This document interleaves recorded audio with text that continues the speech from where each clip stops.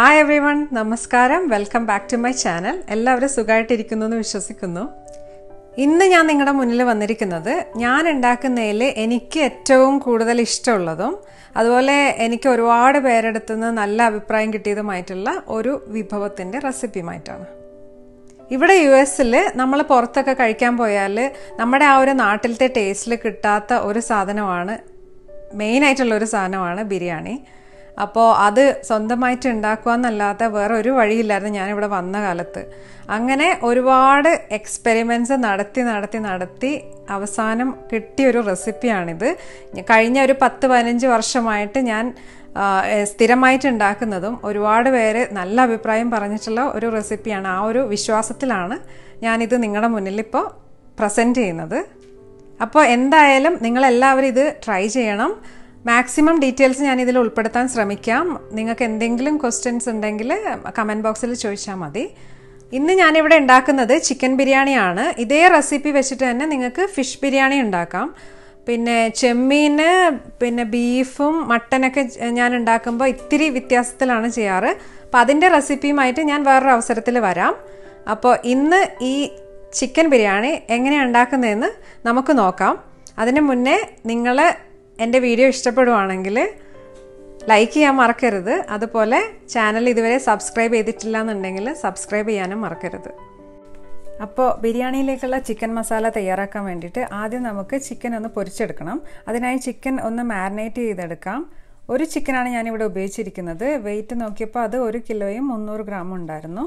ഇവിടെ ഞാൻ chicken medium കഷ്ണങ്ങളായിട്ടാണ് മുറിച്ചെടുത്തിരിക്കുന്നത്. അത് നിങ്ങൾക്ക് ഇഷ്ടമനുസരിച്ചിട്ട് വലുതാക്കോ ചെറുതാക്കോ വേണമെങ്കിൽ ചെയ്യാം. ഇനി നമുക്ക് ഈ ചിക്കൻ പീസസ് ഒന്ന് മാരിനേറ്റ് ചെയ്തെടുക്കാം. അതിനായി 1 ടേബിൾ സ്പൂൺ കാശ്മീരി മുളക് പൊടി, 3/4 ടീസ്പൂൺ മഞ്ഞൾപ്പൊടി, പിന്നെ 1 ടീസ്പൂൺ കുരുമുളക് പൊടി. ഇനി ഞാൻ ഇടുന്നത് 1 ടീസ്പൂൺ ബിരിയാണി മസാലയാണ്. ഞാൻ കടയിൽ നിന്ന് വാങ്ങിയതാണ്. ഇനി ഇതില്ലാന്നുണ്ടെങ്കിൽ നിങ്ങൾക്ക് കുറച്ച് ഗരം മസാല ഉപയോഗിക്കാം. ഇനിയിപ്പോൾ അതും ഇല്ലാന്നുണ്ടെങ്കിൽ അതിട്ടില്ലെങ്കിലും കുഴപ്പമില്ല, ഭയങ്കര ഒരു വ്യത്യാസമൊന്നും വരില്ല. ഇനി കുറച്ച് ചെറുനാരങ്ങ നീര്, പിന്നെ ആവശ്യത്തിന് ഉപ്പും ചേർത്തിട്ട് നന്നായിട്ടൊന്ന് പുരട്ടി യോജിപ്പിക്കാം.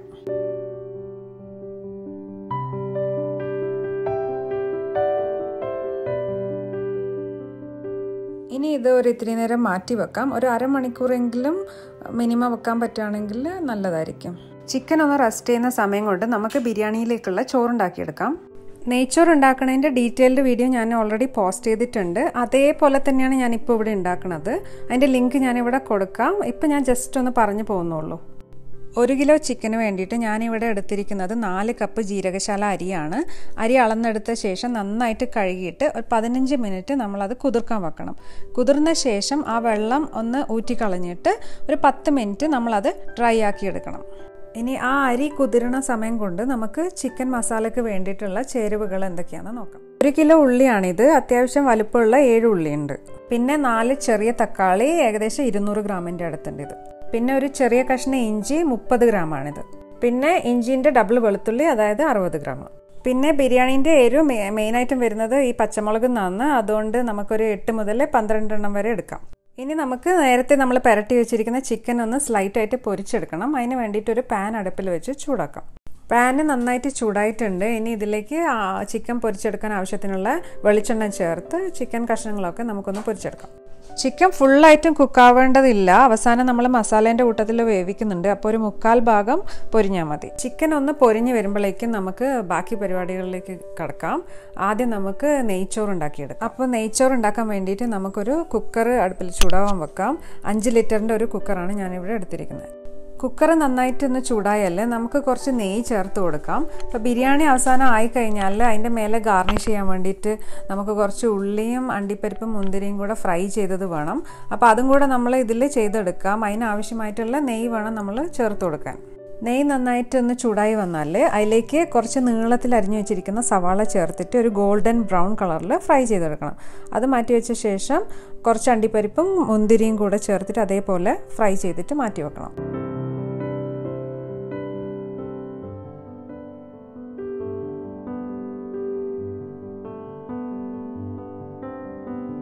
ഇത് ഫ്രൈ ചെയ്ത് മാറ്റിയ ശേഷം നമുക്ക് കുറച്ചും കൂടെ നെയ്യ് ആഡ് ചെയ്ത് കൊടുക്കാം. പിന്നെ ഒരു സ്പൂണ് ഡാൽഡയും കൂടെ ആഡ് ചെയ്താൽ നല്ലൊരു ഫ്ലേവർ കിട്ടും നെയ്ച്ചോറിന്.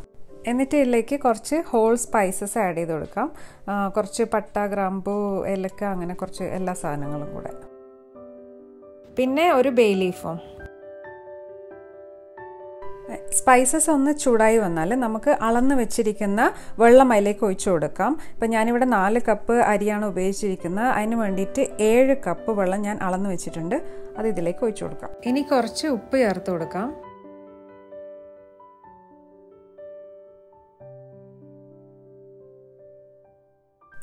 ആ വെള്ളം തിളക്കുന്ന ഗ്യാപ്പിൽ നമുക്ക് നേരത്തെ നമ്മൾ എടുത്തു വെച്ചിരിക്കുന്ന ഉള്ളിയും പച്ചമുളക്, ഇഞ്ചി ഇതൊക്കെ ഇല്ലേ, അതിനൊക്കെ ഒന്ന് ശരിയാക്കി എടുക്കാം. ഇടയ്ക്ക് നമ്മൾ ചിക്കന് തിരിച്ച് മറിച്ചിട്ട് കൊടുക്കാൻ മറക്കരുത് കേട്ടോ. നേരത്തെ എടുത്തു വെച്ച ഉള്ളി നീളത്തിൽ അരിഞ്ഞു വെച്ചിട്ടുണ്ട്. പിന്നെ തക്കാളി, പിന്നെ വെളുത്തുള്ളി, ഇഞ്ചി, പച്ചമുളകും കൂടെ ചതച്ചെടുത്തത്, പിന്നെ ഒരു ചെറിയ പിടി പുതിനയില ചെറുതായി അരിഞ്ഞത്, അതുപോലെ കുറച്ച് മല്ലിയില ചെറുതായി അരിഞ്ഞത്, പിന്നെ കുറച്ച് കറിവേപ്പിൻ്റെ ഇല. അപ്പോഴേക്കും നമ്മളുടെ വെള്ളം നന്നായിട്ട് വെട്ടി തിളച്ചിട്ടുണ്ട്. ഇനി ഇതിലേക്ക് നമുക്ക് അരി ചേർത്ത് കൊടുക്കാം. ഇത് 15 മിനിറ്റ് കുതിർത്തിയിട്ട് ഒന്ന് ഡ്രൈ ആക്കി എടുത്തതാണ്, ഒരു 10 മിനിറ്റോളം. അപ്പോൾ ഇത് നമുക്കിതിലേക്ക് ചേർത്ത് കൊടുക്കാം.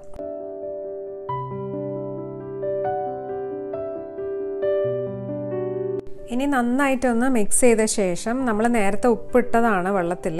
അപ്പോൾ ഒന്നും കൂടെ ഉപ്പുണ്ടോ എന്ന് ചെക്ക് ചെയ്തിട്ട് ആവശ്യമുണ്ടെങ്കിൽ ഈ സമയത്ത് ചേർത്ത് കൊടുക്കുക.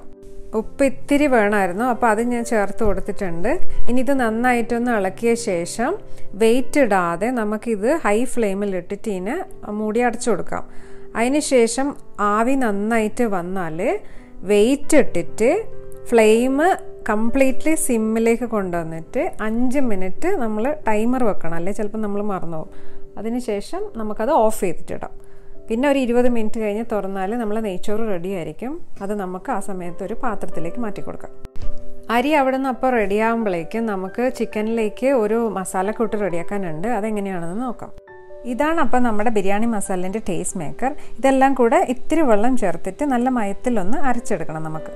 അതിലേക്ക് വേണ്ടത് 4-5 കാഷ്യൂസ്, 1 ടീസ്പൂൺ കുരുമുളക്, പിന്നെ 1 ടേബിൾ സ്പൂൺ തേങ്ങ ചിരവിയത്, 1/2 ടീസ്പൂൺ കസ്കസ്, 1 ടീസ്പൂൺ പെരിഞ്ജീരകം, പിന്നെ 2 വീതം ഹോൾ സ്പൈസസ് ആണ് ഇപ്പോൾ ഇവിടെ എൻ്റെ കയ്യിലുള്ളത്.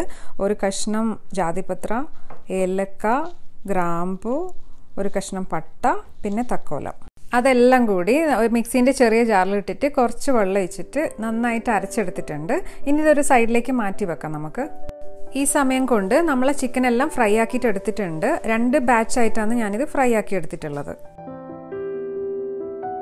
ഇനി നമുക്ക് ചിക്കൻ മസാല ഉണ്ടാക്കാൻ വേണ്ടിയിട്ട് ഒരു വലിയ പാത്രം എടുത്തിട്ട് അടുപ്പിൽ വെച്ച് ചൂടാക്കാം. അതിലേക്ക് കുറച്ച് എണ്ണ ഒഴിച്ചു കൊടുക്കണം. ഞാനപ്പോൾ നമ്മൾ നേരത്തെ ചിക്കൻ ഫ്രൈ ചെയ്തെടുത്തതിൻ്റെ ബാക്കി എണ്ണ കൂടെ അതിലേക്ക് ഒഴിക്കുകയാണ്. അപ്പോൾ അതിനൊരു നല്ല ഫ്ലേവർ ഉണ്ടാവും. അപ്പോൾ അത് വേസ്റ്റാക്കി കളയണ്ടല്ലോ, നമ്മളപ്പം തന്നെ ഉപയോഗിക്കുന്നതല്ലേ. അപ്പോൾ അത് ഇതിലേക്ക് ഒഴിക്കാം.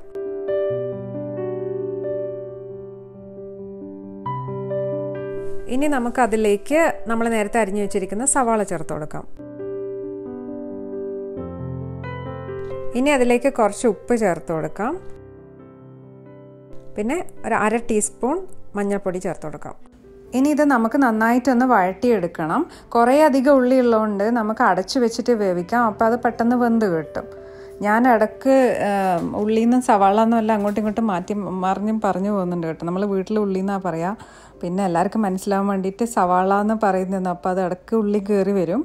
അപ്പോൾ സംഭവം നിങ്ങൾക്ക് മനസ്സിലായിട്ടുണ്ടാവുമല്ലോ. അപ്പോൾ ഇത് നമുക്ക് അടച്ചു വെച്ചിട്ടൊന്ന് വേവിച്ചെടുക്കാം. നമുക്കിതൊന്ന് തുറന്ന് നോക്കാം. ഇപ്പോൾ ഓൾമോസ്റ്റ് 5 മിനിറ്റ് ആയിട്ടുണ്ട്. ഇത് ഞാൻ ഇടയ്ക്ക് 1-2 പ്രാവശ്യം ഇതിൻ്റെ ഇടയിൽ തുറന്നിട്ടൊന്ന് ഇളക്കി കൊടുത്തായിരുന്നു. നമ്മൾ അടിയിൽ പിടിക്കാതിരിക്കാൻ വേണ്ടിയിട്ട് ഇടയ്ക്ക് 1-2 പ്രാവശ്യം ഇളക്കി കൊടുക്കണം.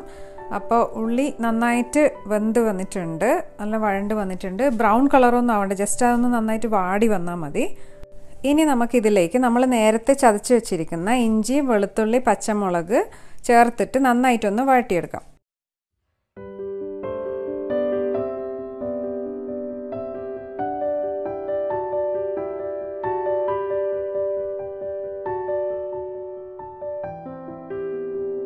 ഇത് നന്നായിട്ട് വഴണ്ട് വന്നിട്ടുണ്ട്. അത് അടച്ചു വെക്കേണ്ട ആവശ്യമൊന്നുമില്ല, അല്ലാതെ തന്നെ വഴറ്റിയെടുത്താൽ മതി. ഇനി ഇതിലേക്ക് നമ്മൾ നേരത്തെ മുറിച്ച് വെച്ചിരിക്കുന്ന തക്കാളി ചേർത്തിട്ട് ഒന്ന് വഴറ്റിയെടുക്കുക. അത്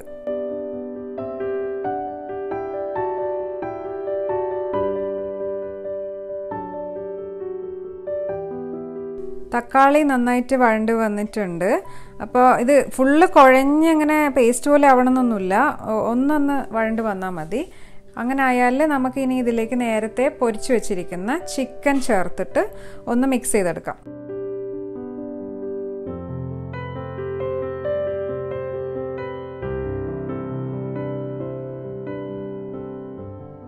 ഇനി ഇതിലേക്ക് നമ്മൾ നേരത്തെ അരച്ച് വെച്ചിരിക്കുന്ന ആ മസാലക്കൂട്ടില്ലേ അത് ചേർത്ത് കൊടുക്കാം. അപ്പോൾ ആ മിക്സിൻ്റെ ജാറിലേക്ക് ഒരു ലേശം വെള്ളം ഒഴിച്ചിട്ട് അതും കൂടെ അതിലേക്കൊന്ന് ചേർത്ത് കൊടുക്കാം. എന്നിട്ട് നന്നായിട്ടൊന്ന് മിക്സ് ചെയ്ത് യോജിപ്പിക്കണം. ഇനി ഇത് നമുക്ക് ഒരു മൂടി വെച്ച് അടച്ചിട്ടൊന്ന് വേവിച്ചെടുക്കണം. തീ ഒന്ന് കുറച്ച് കൊടുക്കാം, ഒരു ലോ മീഡിയം ഫ്ലെയിമിൽ വേവിച്ചെടുക്കണം. ഇത് നമ്മൾ ആദ്യം ചിക്കൻ പൊരിച്ചെടുക്കുമ്പം ഫുള്ള് നമ്മൾ ചിക്കൻ ഫ്രൈ ആക്കുന്ന പോലെ പൊരിച്ചിട്ടുണ്ടായിരുന്നില്ല, ഒരു 3/4% മാത്രമേ പൊരിച്ചിട്ടുണ്ടായിരുന്നുള്ളൂ. അപ്പോൾ അത് ബാക്കി ഈ മസാലക്കൂട്ടിൽ കിടന്നിട്ട് വേവണം. അപ്പോൾ നമ്മൾ തീ ഒന്ന് കുറച്ച് വേവിക്കുമ്പോൾ ആ ചിക്കനിന് കുറച്ച് വെള്ളം ഇറങ്ങി വരും. അപ്പോൾ അന്നേരം ആ ഒരു ഫ്ലേവർ ശരിക്കും നമുക്ക് കിട്ടുമല്ലോ. അപ്പോൾ അത് നമുക്ക് അടച്ച് വെച്ചൊന്ന് വേവിക്കാം. അടച്ചു വെച്ചിട്ട് 1-2 മിനിറ്റ് കഴിയുമ്പോൾ തന്നെ ആ ചിക്കൻ ഒന്ന് തിളക്കും. ആ സമയത്ത് നമ്മളൊന്ന് തുറന്ന് നോക്കിയിട്ട് ഉപ്പുണ്ടോ എന്ന് നോക്കാം. ഇനി ആവശ്യമാണെന്ന് തോന്നുകയാണെങ്കിൽ ചേർത്ത് കൊടുക്കാം.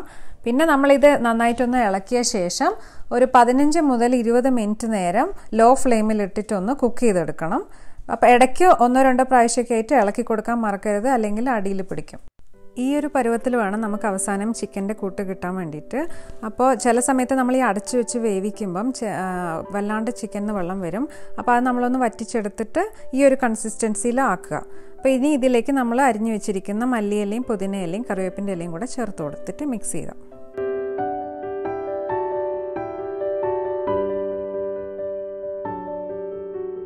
ഇലകൾ ചേർത്തിട്ട് ഒരു 30 സെക്കൻഡോളം ഒന്ന് വഴറ്റി കൊടുത്തിട്ട് നമുക്കിതിലേക്ക് ഇത്തിരി നാരങ്ങ നീര് പിഴിഞ്ഞ് ചേർക്കാം.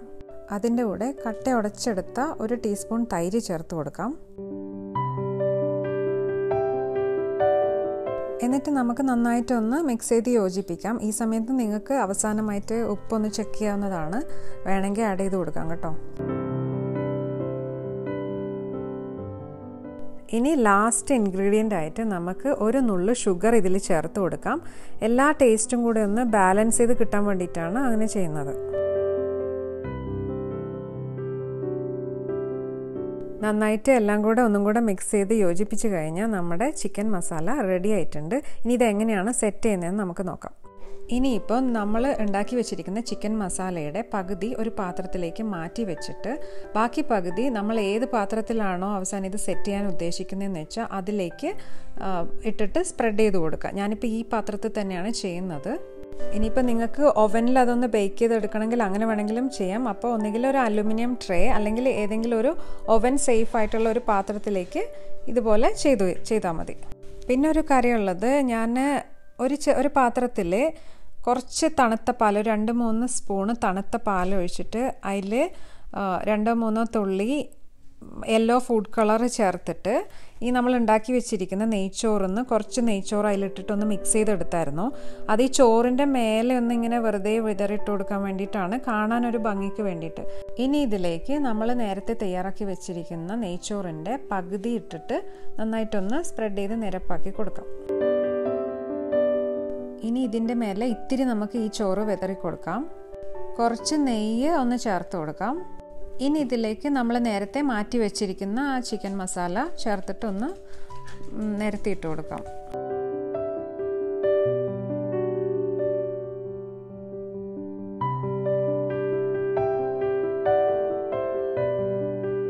ഇനി നമ്മൾ നേരത്തെ ചെയ്ത പോലെ ബാക്കിയുള്ള ചോറ് ഇട്ട് കൊടുക്കാം. അതിൻ്റെ മേലെ കളറുള്ള ചോറ് ഇട്ട് കൊടുക്കാം. പിന്നെ ഇത്തിരി നെയ്യും തൂവി കൊടുക്കാം.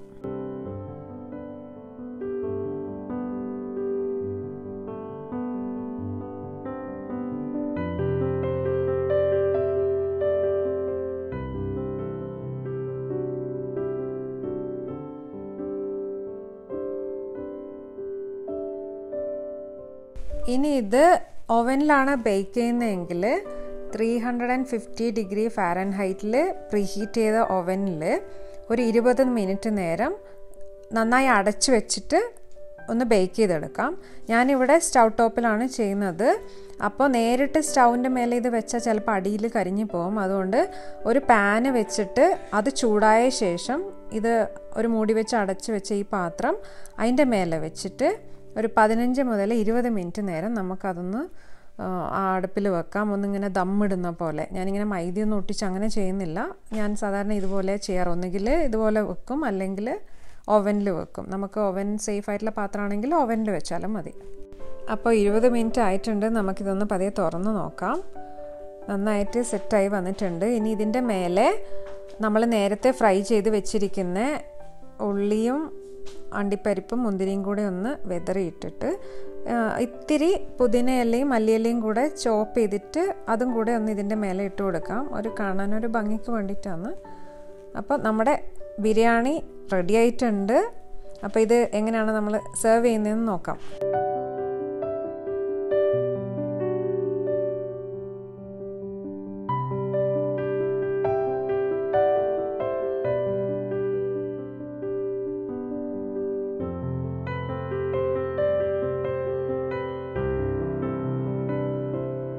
അപ്പോൾ എല്ലാവരും ട്രൈ ചെയ്ത് നോക്കണം. തീർച്ചയായിട്ടും നിങ്ങൾക്ക് ഇത് ഇഷ്ടപ്പെടും.